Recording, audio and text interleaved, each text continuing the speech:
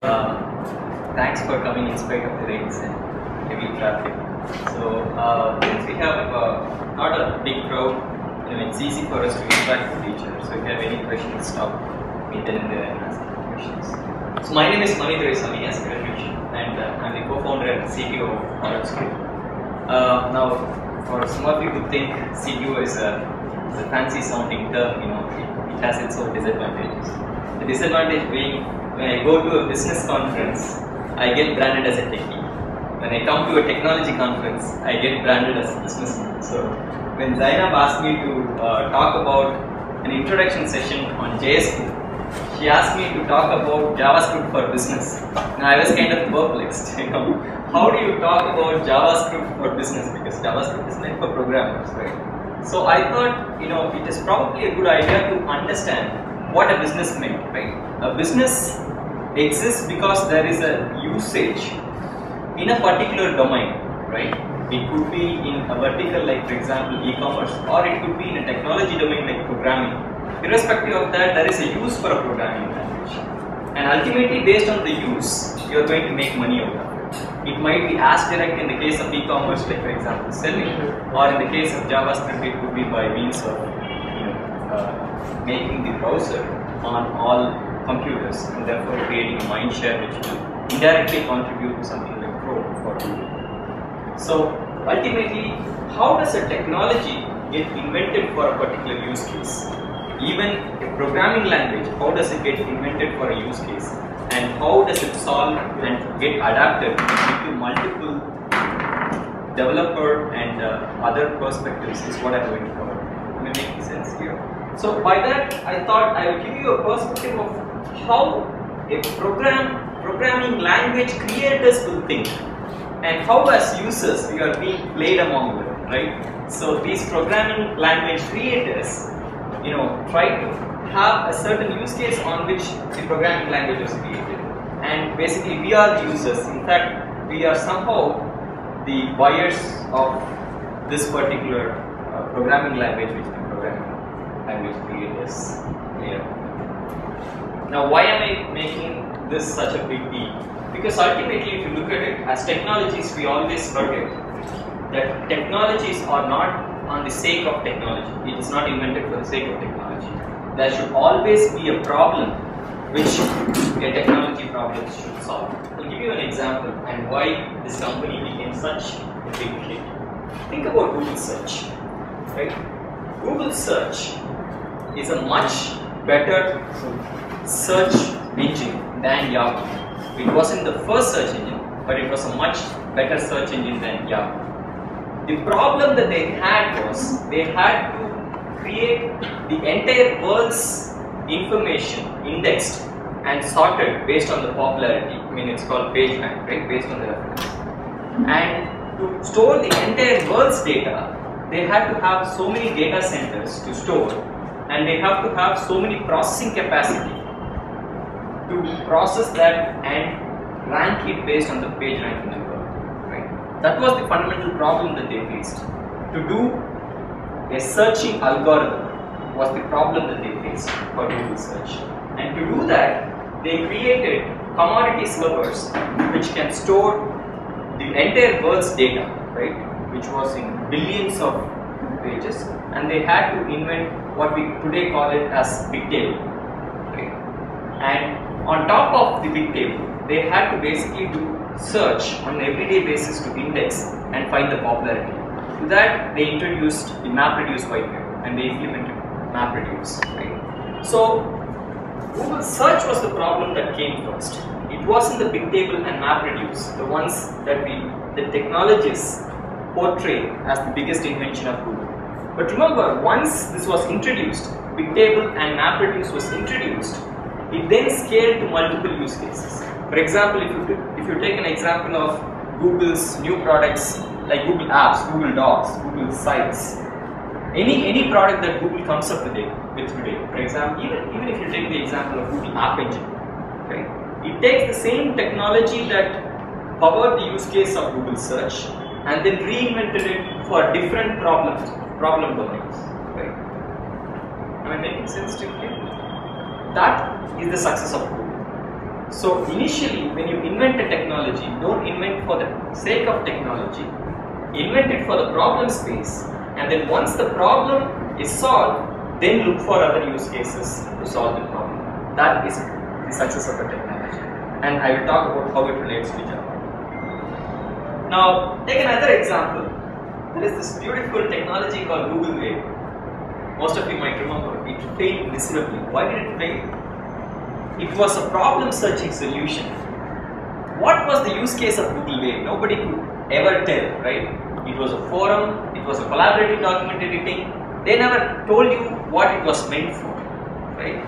All they could tell was the cool things that technology could do, right? But ultimately it failed, or even the name did not represent what problem it solved. They gave an ambiguous name called Google Wave. The same company which created Google Search, which became a huge success, had to create another technology for the sake of technology, but it did not solve the problem, right? So, what problem did JavaScript solve?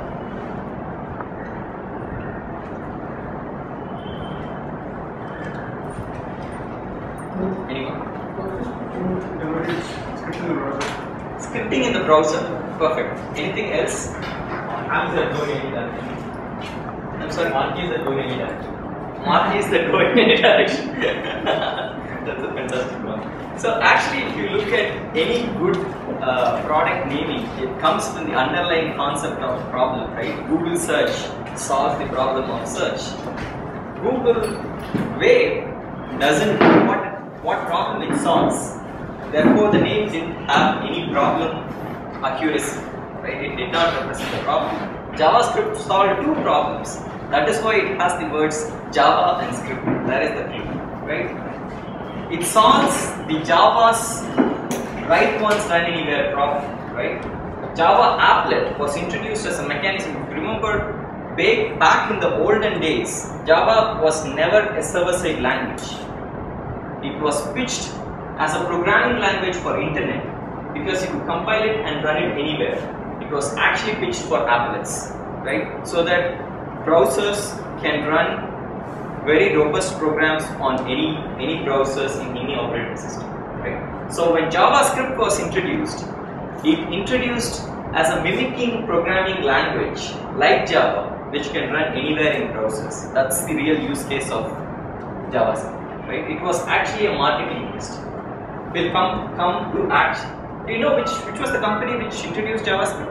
Netscape, right? So Netscape created this marketing terminology. Mark Anderson actually came up with this word called JavaScript. It wasn't actually called JavaScript earlier. We'll come to the history of it a little bit later. Right? So it actually solved Java's run anywhere problem. So that was the real use case for Java. And the second one was JavaScript solved the DOM manipulation problem. HTML ultimately was a declarative language to create document models, right? So when you say HTML body and stuff like that, it creates this DOM model inside the browser.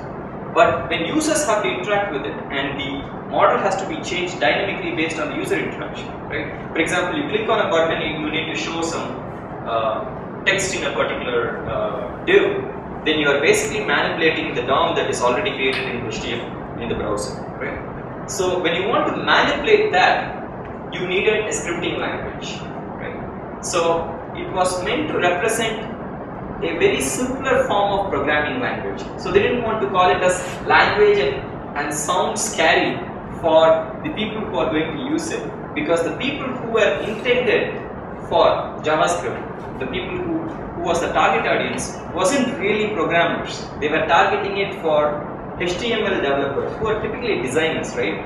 So they wanted to extend HTML and then write smaller scripts inside HTML itself, right? So that was really the use case. So they didn't want to call it as a full-fledged programming language, so they called it as script. In a way, it is demeaning to JavaScript, but the fact is they lived truthful to the use case that JavaScript solves. Run anywhere and scripting, which is easier to do. That's basically the concept which the programming language creators, in this case Netscape, came up with, because that's what appealed to the users who will be using JavaScript. Now, quickly after JavaScript was introduced, it became pretty much a rage, because most of the programming language users started implementing it, at least started adopting it in Netscape browser.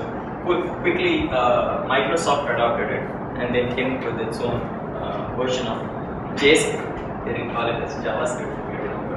And then it became a pretty ubiquitous, I would say, scripting language, not programming language, but a scripting language that was used to manipulate DOM. Right? So after the success of it, immediately after the release itself, Netscape came with this idea of Netscape Enterprise Server. Anybody remembers Netscape Enterprise Server?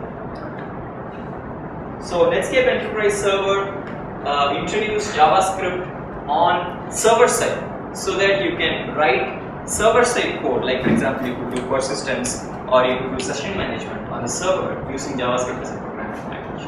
But then it failed. You know why? Any guess? Problem statement not clear. Problem statement is not clear. True. And also there is a stigma attached with JavaScript already. When a programming language is already addressing a current market, it is not so easy to move away, because a programming language is thought about from a use case. If you go back and look at almost all the tutorials and reference materials about JavaScript, it will invariably contain, or the first hello world tutorial will be alert or document.body.html, right? It always intermingled with the DOM objects, or the way in which you had to manipulate the browser's components in reality. Although JavaScript as a language is independent of the browser's object model, document object model, it was always used in conjunction with the DOM object. In fact, if you think about it, people never thought JavaScript as a language itself, right? They thought it's an additional add-on to document object model. To think JavaScript as a language and you can use JavaScript independent of document object model in HTML itself was perplexing to the users. That you could use it for storing data inside the server or use it for session management is something that's unknown, right? So you have to remember, whenever you target a particular use case, there is always a problem associated with it. You can't move away from that market unless another use case is clearly established and the value proposition is established. I'll come back to that a little bit later. Just to make sure you don't get bored or fall into sleep, I just have a set of questions to ask so that we come back alive and you can probably interact more. Here are the questions that I have. First question: what is JavaScript's original name? LiveScript. So LiveScript is the original name. So LiveScript was the actual name that was coined by Netscape, and then finally when Java became a rage in the market, they named it as JavaScript instead of LiveScript. So second question: how did Sun allow a phony name? How did it allow Java to be attached to script? Sun owns the trademark of Java. Yeah. There is a history behind how they owned the trademark of JavaScript. How did it first allow? Because Netscape, when they introduced JavaScript, how did they allow? Anybody? Yeah. So there was a deal stuck between Netscape and Sun Microsystems. So what happened was, Microsoft was always this bully, right? Sun Microsystem and Netscape feared that Microsoft will again. At that time, Microsoft was the biggest evil. We had this monopoly case which Sun filed against Microsoft right after they destroyed Netscape Navigator. But at that time, Microsoft was the biggest company in the world, right? No doubt. It was called monopoly and evil and all the every names in the world. But what happened was, Sun wanted this Java to be an ubiquitous write once anywhere platform, write once and anywhere platform, by bundling applet inside every browser that is there in the world. Right? So they wanted Netscape to bundle Java along with their browser, and in return, Netscape negotiated that LiveScript be named as JavaScript. Right? So Sun allowed that. In fact, the deal almost fell apart when Netscape tried to use the Java way to write for LiveScript, the deal almost fell apart. Finally, they allowed Netscape to use that name. So Java was bundled, the browser was reload. I don't know if anybody used that version of Netscape. It was the most buggiest and slowest version ever. I think it was Netscape 7 or 6 or something like that. It was the most slowest version of Netscape, and that is how JavaScript as a name was allowed in the first place. Third question: why did Microsoft call it JScript instead of JavaScript?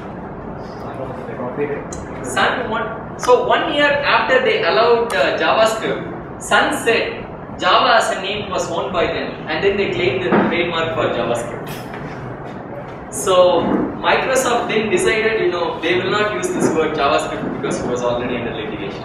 So Microsoft decided to call it as JScript. It wasn't because Microsoft wanted, everybody thinks that Microsoft always wants to create a non-standard, right? It wants to break the standard. It wasn't the reason. The reason really was Microsoft wasn't that big an evil at that particular point in time. It created JScript because of litigation reasons.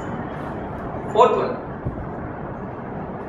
Oh, the question should be why are variables globally scoped in JavaScript? And most of you, how many of you are already JavaScript programmers? Anybody who is not a JavaScript programmer, let me ask you that question. Okay, everybody is a JavaScript programmer, right? You know that this is a common problem that we all face. You include two scripts and you declare one variable there and you declare the same variable in another script, especially if you are using another third-party library. You don't even have control over what is the JavaScript that you are importing and what is the variable that they are going to use, right? It clashes with the variables that you have defined in the other script, right? It's a pretty buggy implementation actually if you think about it. It actually reflects on the design principle, how poorly JavaScript was designed in the first place, right? How did they allow that?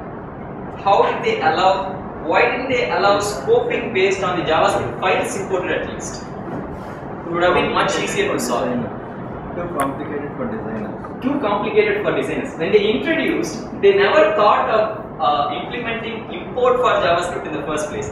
They introduced only scripting part of the HTML language. So they used to put script language JavaScript and they used to have the script, right? So it was always declared as variables, global scoping. When JavaScript became quite popular and when they introduced including of JavaScript as separate file system, they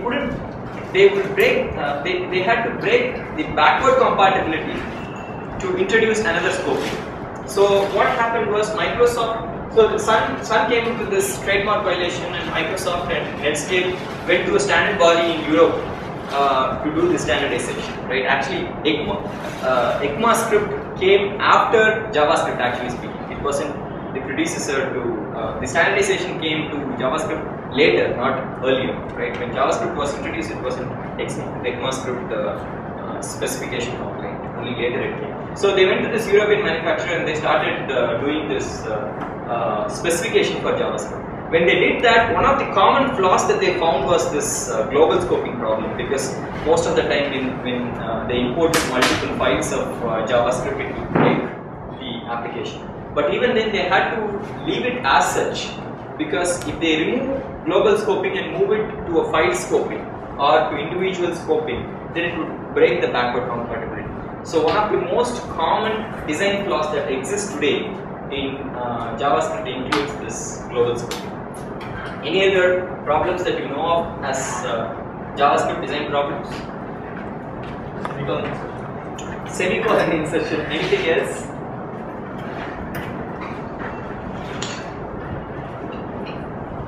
Okay, JavaScript has a couple of design flaws which is inherent because it was introduced much earlier, as Kiran mentioned. It was introduced based on the use case. It wasn't a properly or fully thought through language. It was designed for a use case and then it evolved before even the language became fully mature. So it became popular before it became mature. So namespacing. Yeah, namespacing is the solution for global scoping problem. So it was never namespacing was never thought through. Everything was globally scoped. So that's a big problem as we talked about. So what is JavaScript? Is it an object-oriented programming language or functional programming language? How many of you think it's an object-oriented programming language? How many of you think it's a functional programming language? Same set. Okay. It's intersection. Okay. So yeah, I mean, it's kind of funny because although the name sounds like Java and the syntax sounds like Java, JavaScript is really not an object-oriented programming language. It is kind of object-oriented programming language. Actually speaking, you know, in those days, if you think about two characteristics, you wouldn't think it's an object-oriented programming language in the first place. The first one being, you know, any programming language had to have, any object-oriented programming language has to have this concept of class, and then you have the instance of the class, which are objects, basically, right? In reality, JavaScript never has this concept of class in the first place. What JavaScript even inherits is, even what objects are inherited from is actually not a class, it's another object, right? So in reality, class paradigm itself doesn't exist. So you can't really call it as an object-oriented programming language with just that one characteristic. Right. The second one, which is very interesting, is you know, JavaScript doesn't differentiate between an object and an array, more like a hash table, right? Both are same, actually speaking, right? You know, while it is not compliant with the object-oriented paradigm, it's a very interesting feature though. It's a very powerful feature though. You know, for example, if you can create an object and then use it as a hash table, or you can use it, you can create a hash table and then use it like an object. Like for example, you get a JSON string, right? How many of you have used JSON here? Most of you, right? So if you get a JSON, what you actually create is more like a array, right? A hash array of name and values. But it's possible that you can dynamically attach a behavior to that map or a hash table, right? And then it suddenly starts behaving like an object. It's a very powerful feature if you really think about it, right? I think some of these new programming languages that has this MVC architecture uses that very powerfully. That you can take the JSON data structure and create a model out of it with behavior attached to it. So it's a very powerful feature.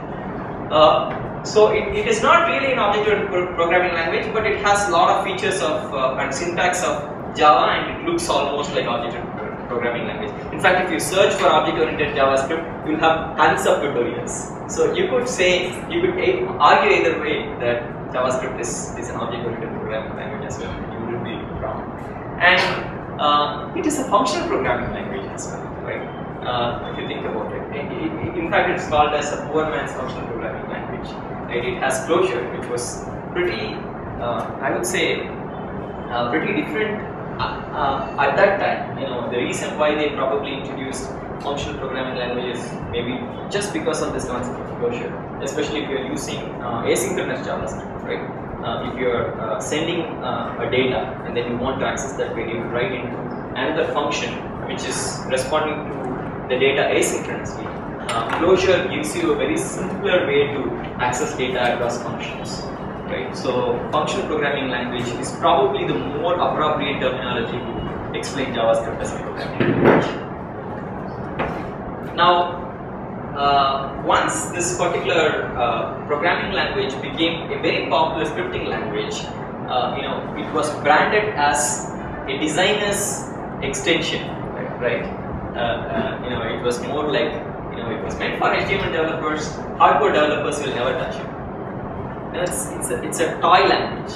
You don't want to use that, especially, you know, in those days when we were becoming old probably. in those days when we used to program, you know, we used to program in Java. I mean, if you have to write code in JavaScript, you are considered like second-class citizens in development world. I mean, you know, that's because it had the stigma that, you know, it can be used only for simpler purposes in Java, in browser, as you mentioned, for modules scrolling left, right, center, and top, down, bottom, right? That's the kind of use case in which JavaScript was used for. And anything that was serious, if you had to develop a rich client application, especially, you know, Java was positioned like that. You know, if you have to create a chat application in those days, you have to download a Java applet. It will come with a gray screen, and after 5 minutes it will load. a Java applet window for games or even for chat window. So even at those days, if you had to use it for serious purpose, you had to use Java. But then Microsoft created this J++ version and it went into a litigation and they killed the entire Java version on browsers. So Java became pretty much obsolete on browsers, right? In fact, if you read the latest news last week, Java, which was the original use case of Java to run anywhere on browsers, is pretty much dead. Today, Java is considered a security threat in browsers, right? Pretty much every hacker in the world is using Java as a way to hack into your system. So Java has pretty much dead. It started in those days, but it's pretty much the death will has been completed with last week, I guess. Right? So once Java died in that due course, there was another programming language which came up, which was Flash. Right? So a lot of people started using it for rich applications. In fact, a lot of business applications were also developed on top of Flash because it was at least a robust platform. It wasn't fragmented like JavaScript, which run halfway through in Netscape and then you have to run it halfway through in IE and then you have to run it across some 7 browsers 7 versions in IE and 6 versions in Netscape Navigator. It was pretty impossible task. So at least Flash gave a single code base in which you can work on with a consistent way of behaving, right? So that was the reason why Flash was adopted mainstream. So Flash programming language, especially with ActionScript, was considered a decent programming language on the client side in browser in those days, right? JavaScript was never considered a decent programming language. That's when all hope was lost, Gmail came up with this fantastic application, right? Gmail was the first powerful application which showed the use case of Ajax in the client side. While people were trying out very cool things by communicating XML communication between the server and the client side, it was never considered a serious programming language. And until Gmail established that it could pretty much replicate a very powerful client, like for example Outlook, into the browser environment, right? So when Gmail came and recreated the Outlook environment on the browser with the performance that they had, that is when Ajax became a predominant use case. And Google, as it had the brand value, recreated the market and people slowly started seeing JavaScript as a powerful programming language on the browser. Right? So you would see that a lot of new technology, especially when they started off with XML as a communication, was also replaced with the native JavaScript data structure, which is JSON in that case. That's the time in which JSON was also popularized. So if you think about Ajax, the X was completely replaced with JSON in due course, right? And I mean, if you remember the XML as a predominant communication in those days, as he mentioned, both XML as well as XHTML was pushed for the name of technology. Right? It didn't have a strong use case, but people want to standardize. It didn't work, right? So ultimately, JSON took over as a standard in Ajax applications. Now, the final verdict on Flash was done by this single guy. He wrote the final verdict for Flash.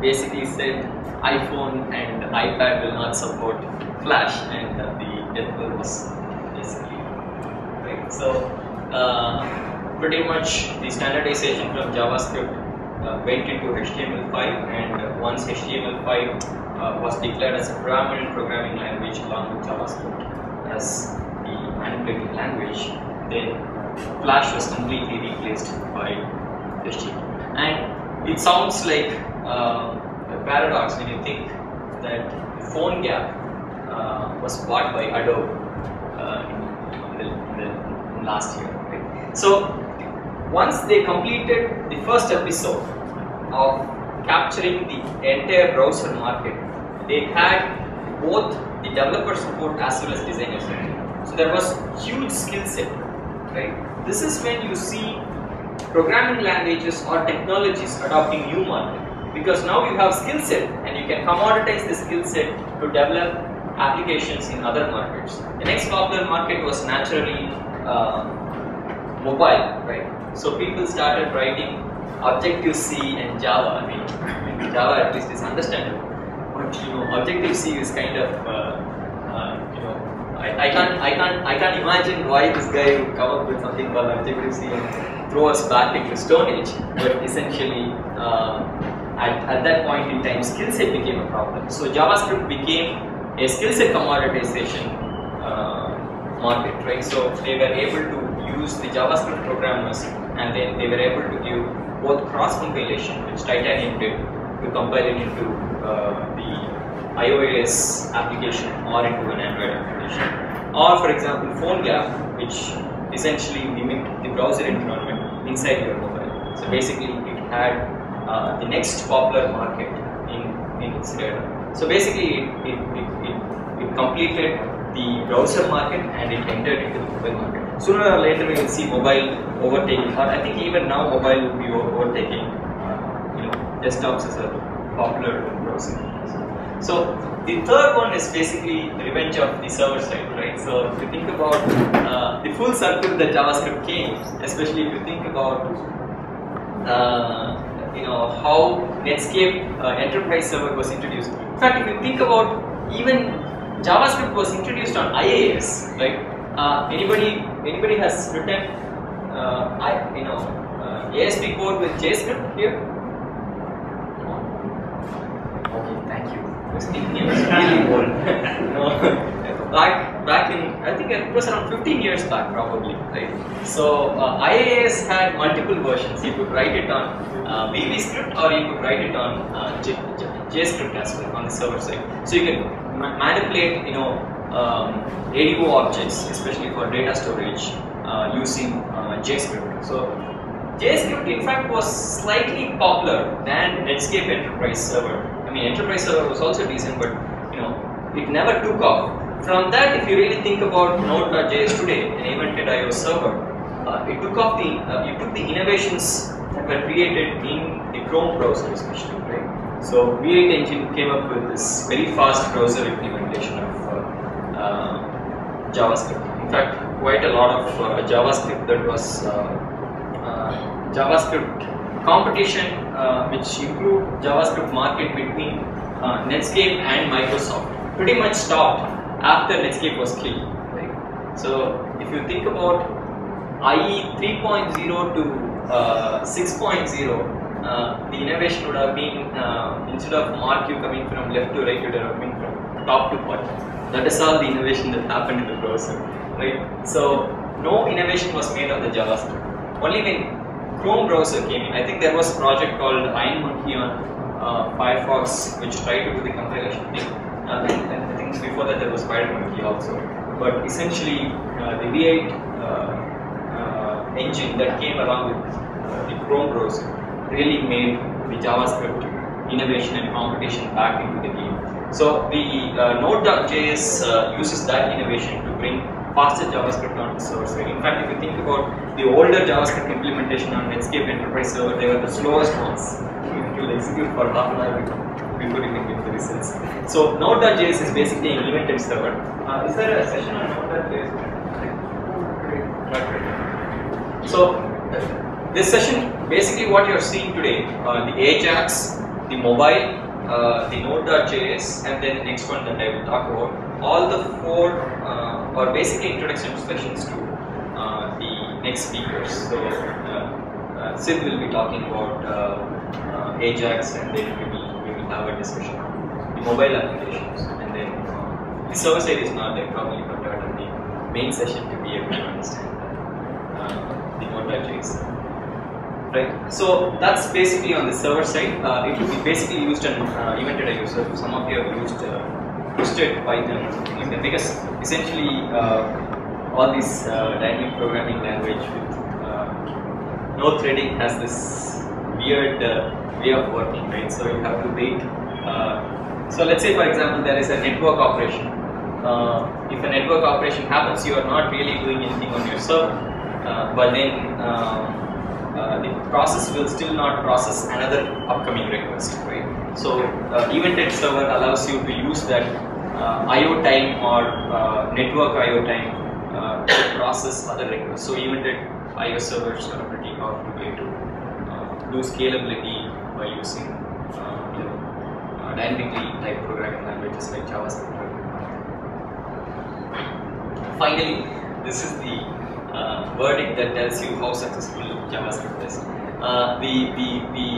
The giant which actually stopped the innovation of the JavaScript finally came back and said, for the skill set purpose, they will use HTML and JavaScript as a main way to develop Windows 8 application. If you think about it, it tells you how much of adoption that JavaScript has gone mainstream, and it's not just anymore a designer's language, how important it is in day-to-day programming language. If you think about the amount of adoption it has had, either in serious client-side programming languages on the web, or on the server-side programming language, or on the mobile application development, it has pretty much taken over the entire world. So today, if you are thinking about it as a programmer, or in my age, if we had to think about JavaScript as a puny or a phony language, in your age, JavaScript is a tool without which you can't live, right?